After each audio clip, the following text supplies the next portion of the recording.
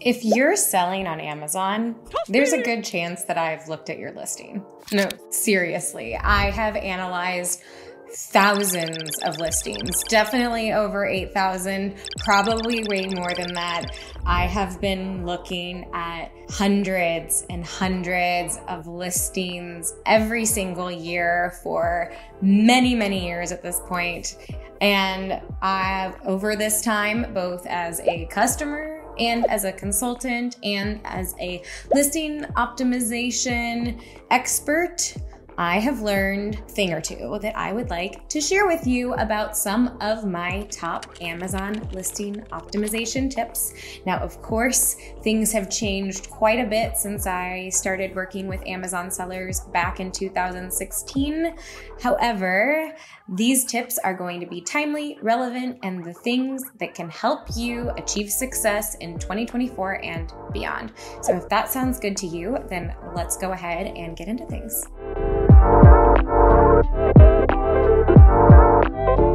Hello, my name is Emma Shermer-Tamir. I'm the CEO and co-founder of Marketing by Emma, and one of our specialties is helping businesses navigate the highly competitive world of Amazon with expert Amazon listing optimization. And so through this, we look at listings with a fine-tooth comb, looking for different things that businesses can do to target their listings more effectively, to position them in a more strategic way, to help them stand out from the competition, connect with customers, drive excitement, build emotion, and get people eager to buy.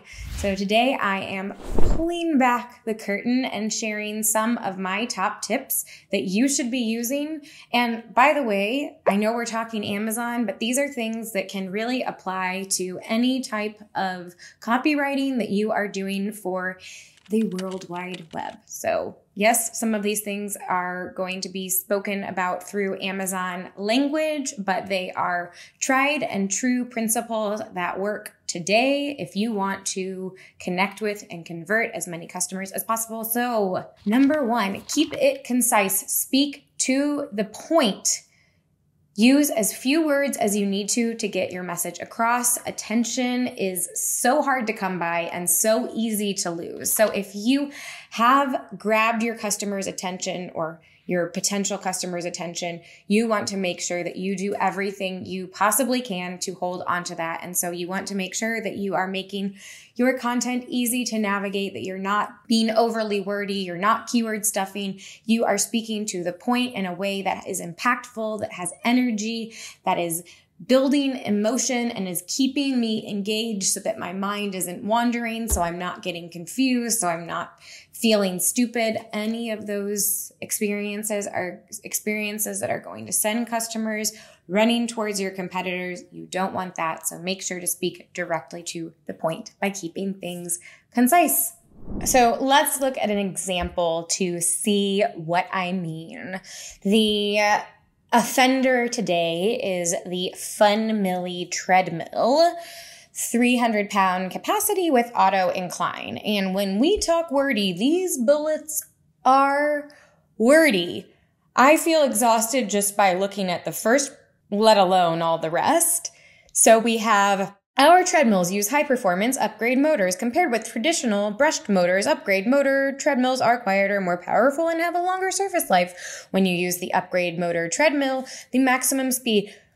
Holy moly, that is a lot of content, and that is not even the first bullet. There is a lot that could be done to trim out the excess words here and still preserve all of the information that they think is important to communicate. However, another issue with this, as I'm looking at it, is that it's not organized well. And you want to make sure to group information together around similar themes. So if we're first talking about how this has a really strong motor, then we might not want to be talking about the fact that it is a foldable treadmill that's perfect for users of all sizes. So we want to be clear about what our primary focus is, whether it's an image, whether it's a bullet, whether it's a part of the A+ content, and really keep it focused, keep it clear, and cut excess content. So in contrast, we have the, I don't know how to pronounce this name? Intensity,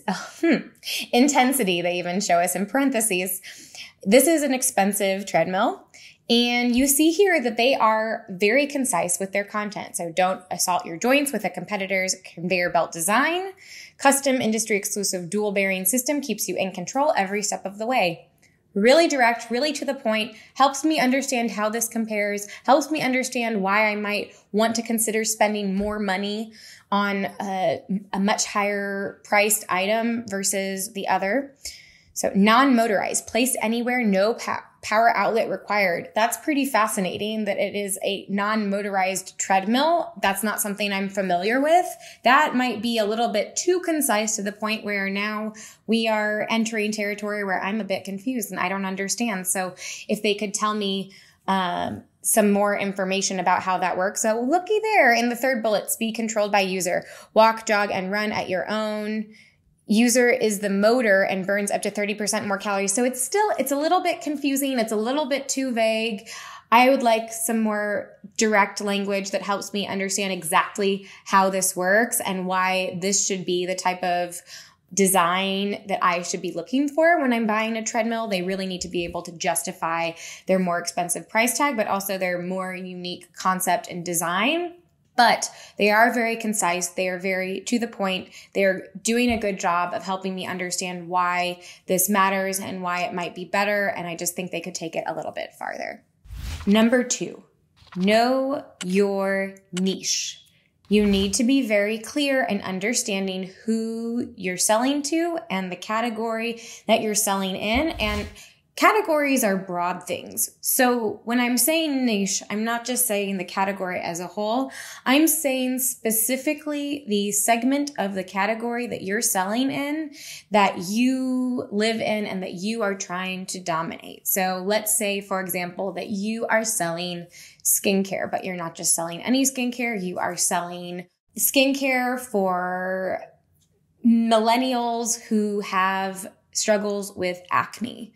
So that is going to put you into a subcategory with a lot of other competitors that might be targeting that same segment of customers. And you need to know this like the back of your hand, and you need to know it everywhere. So you don't want to be looking only at your top competitors on Amazon, but you also want to be casting a wide net, expanding your horizons, seeing who you're competing against on TikTok Shop and on Walmart and on Google and on Instagram and all the places. You want to know what's happening in your area, what's relevant, what's not relevant, what used to be and is now seeming a little bit outdated. What are people caring about? What are people talking about?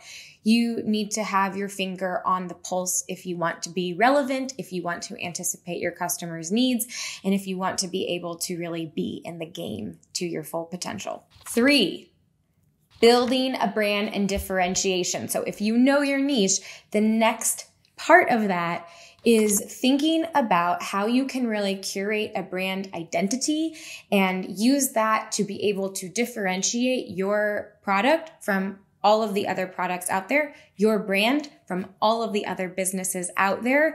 This is so important as we enter this new era of AI generated content. That means that there is a lot of noise. We talked about how hard attention is to come by. It's going to be even harder to grab that attention. But what we're seeing from a variety of research, what Neil Patel has reported recently in some studies that they did, is that people respond better to content that still has that human touch, speaking about real experiences, speaking about case studies and examples and authenticity and those things that make us uniquely human. You can lean into even stronger through your brand building, through your copywriting, through your imagery, and thinking about ways that you can really foster a connection.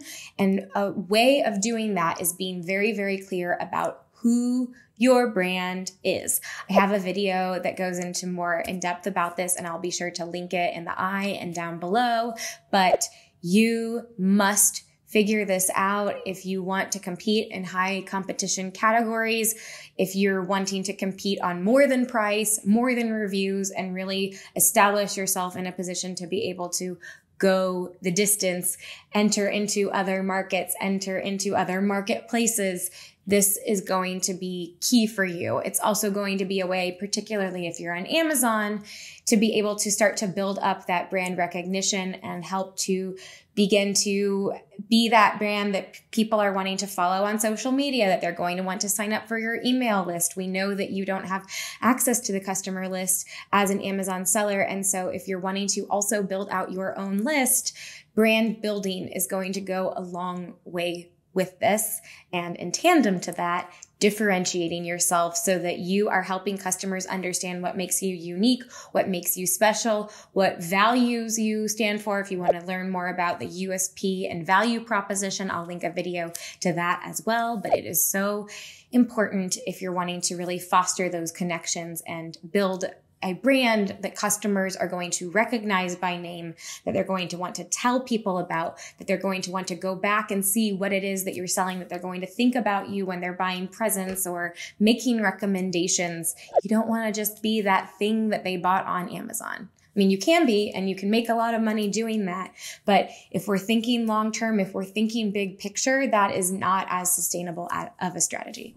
So let's look at two waters, sparkling waters, more precisely. The first being AHA water, which if we are talking about brand building, which is, we know, so important, then we need to have a distinct identity of who the brand is, how they communicate, and how we expect to interact with them. So when we're looking at the A+ content of AHA, they leave a lot to be desired. We have one little section about the specific flavor, which isn't really about the flavor. It just says the flavor name, and then it goes into that they have a bunch of flavors, and then we have an image of all the flavors. So we are really not given any information to understand why this sparkling water should be our sparkling water of choice. Are they better flavors? Are they more unique flavors? Is there something special about the commitment that this company has to some value that we don't know about? Is it that they are trying to really target a different segment than who is normally purchasing sparkling water? What is it? What makes AHA special? Why should we buy from them? Obviously, water, for the most part, is water. And so this is where brand can really come in and play a much more significant role in even other categories where we may have something more innovative or unique, like the treadmills that we looked at earlier in this video.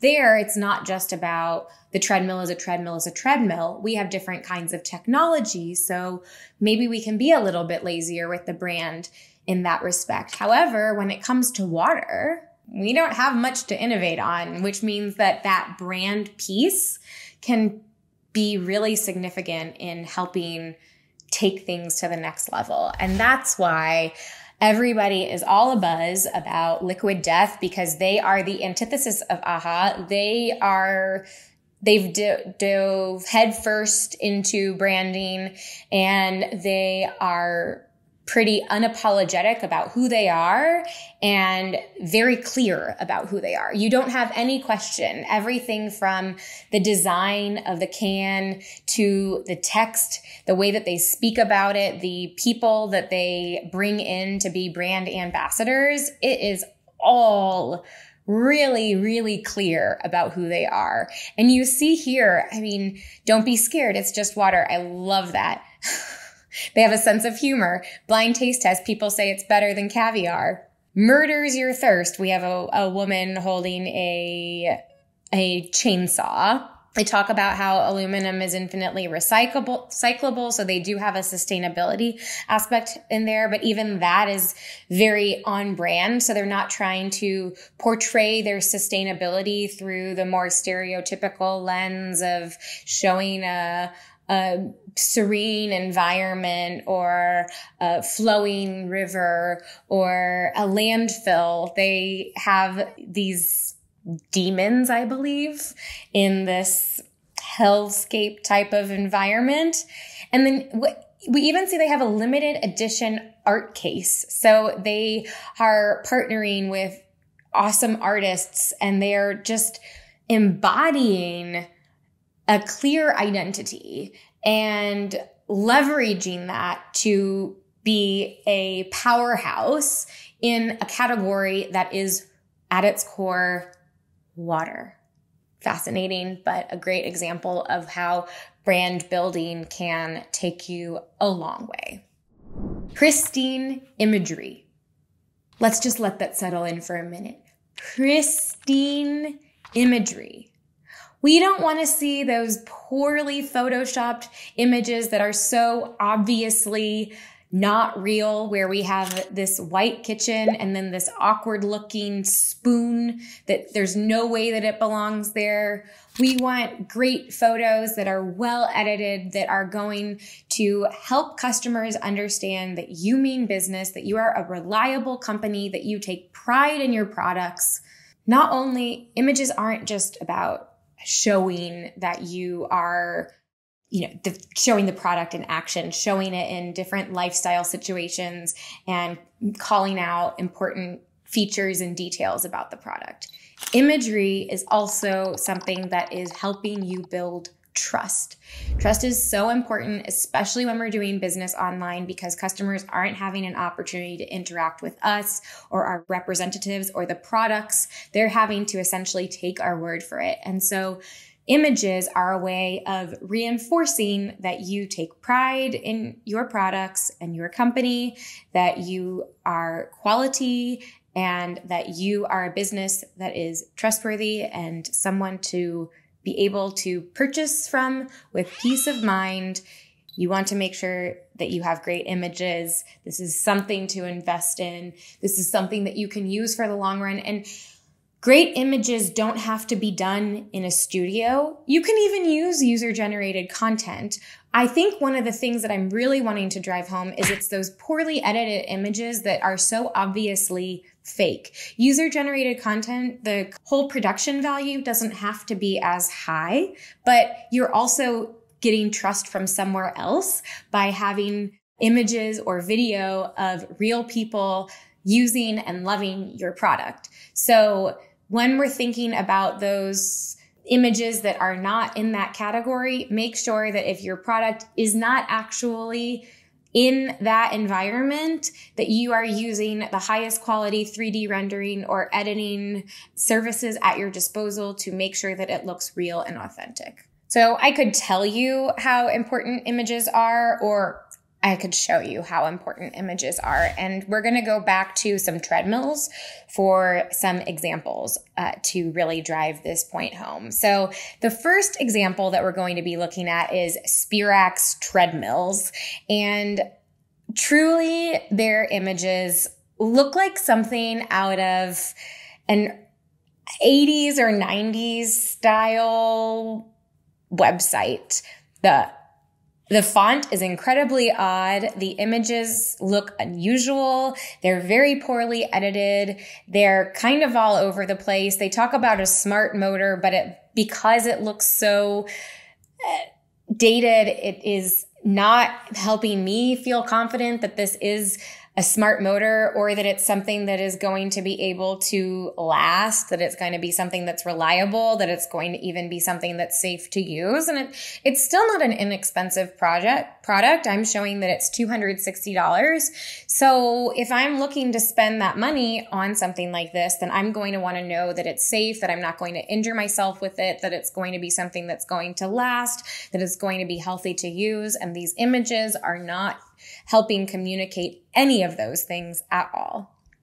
In contrast, we see that with Maxone, we have almost an identical price point. It's just $10 more, but their imagery, it looks nice. It has some pictures of the product in real environments with real people. It's all just stylized in a much more aesthetically pleasing way. And so if you were looking at these pictures side by side and trying to choose one that seemed more legitimate, more reliable, higher quality, Maxone does that. Maxone is communicating that they're a higher quality product without even having to say it, just by having better looking photos. Develop your real estate. You have a limited amount of space on an Amazon product page at your disposal to be able to sell to customers, communicate why your product is a great fit for their needs, upsell or cross-sell other products in your catalog, and build a brand. And you definitely want to be taking advantage of every single part of that.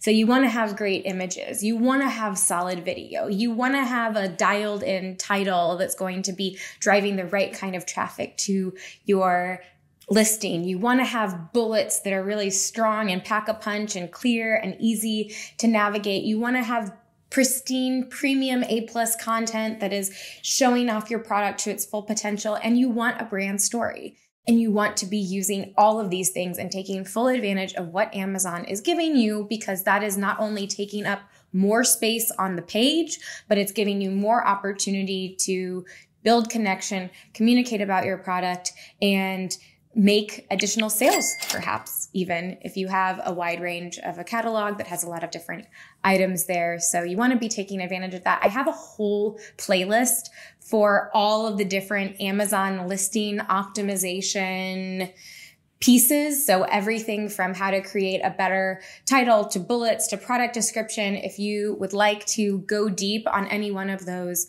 parts, then I will link that playlist for you to do your additional homework so that you can make sure that not only are you developing every piece of your Amazon real estate, but that you are building it into an immaculate building that's going to attract eyeballs and welcome customers in and get them excited. Play by Amazon's rules. This is where I'm going to be talking about something that isn't as fun, but is very important. It's so easy in business of any kind to make mistakes because you just didn't know. And on Amazon, it's even more confusing because we see examples of things that competitors are doing or other sellers are doing on Amazon. And we assume that if they're doing that, that means it's okay. And unfortunately, that is not the case. So you want to be very clear about what the rules are of what you can say, what you cannot say, how you can design everything. Amazon is very specific about what it wants, but is also not always the clearest at articulating that. So sometimes you'll see contradictions. Sometimes you'll see things that may give you the impression that it's okay, but it's not.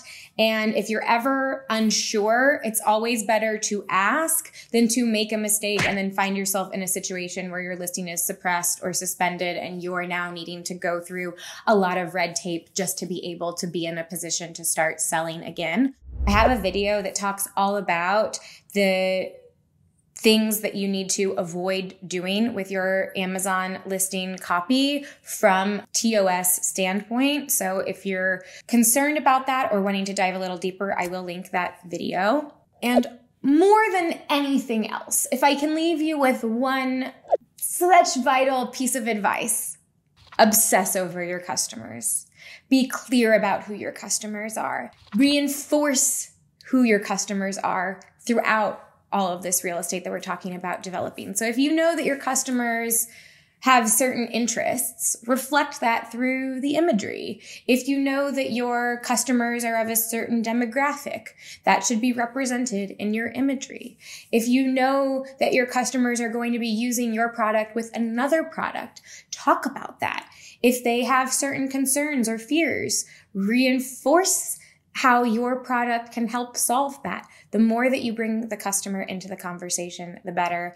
I don't think that I'll ever be able to say this enough because it is such a key part of marketing that I think, particularly when it comes to the digital world, it can be easy to lose sight of, or we get greedy and we want to just expand and cast a wide net and say that everybody is our customer, everybody would love our product. And then all that we end up doing is really diluting our message, failing to communicate in an effective way, and doing ourselves a great disservice. So those are some of my top tips from looking at 8,000 or maybe more like 10,000 or even more Amazon listings. Let me know, what tip do you think is the most important, or what tip did I miss that you would like to share with viewers? Leave it down below. Give this a like if you enjoyed it. Let me know what you would like to see next. Be sure to subscribe, and why don't you check out the video that YouTube is recommending next? I hope you love it, and I will see you next time. Bye.